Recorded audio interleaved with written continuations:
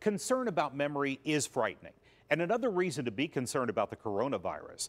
The doctors at the Cleveland Clinic say they are seeing dementia symptoms surfacing in COVID patients. UPMC is seeing it too.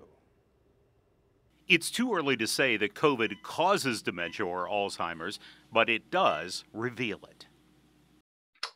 They might have underlying Alzheimer's, and after COVID, it can get unmasked, and then we can see the signs of Alzheimer's, and these are the long haulers that might never improve. When you're in the brain business, everyone is looking for the magic pill. If we had a magic bullet, I will be the first one taking it. Dr. Reedy Pathera says that patients see ads and they want to know, does it work? That's a very common question. I get like in 50% of my patients, they ask me about it every time they see me. And I do this every day of my life. I start to nod my head no. Dr. Pathera says in some cases there is just no evidence of efficacy.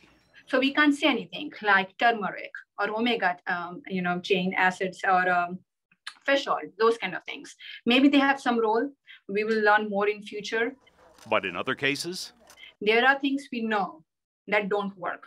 So prevention is one and ginkgo is second, because both were studied in controlled trials and they both did not pan out anything. So Dr. Pathera says, be careful. These are just aggressive marketing strategies because people are desperate. That said, if you believe what you're taking, Dr. Pathera says as long as you stay within the recommended dosages and you don't overdo it and you're not spending a lot of money, you may actually be doing yourself no harm, but you also might not be doing yourself any good either. John Shumway, KDKA News.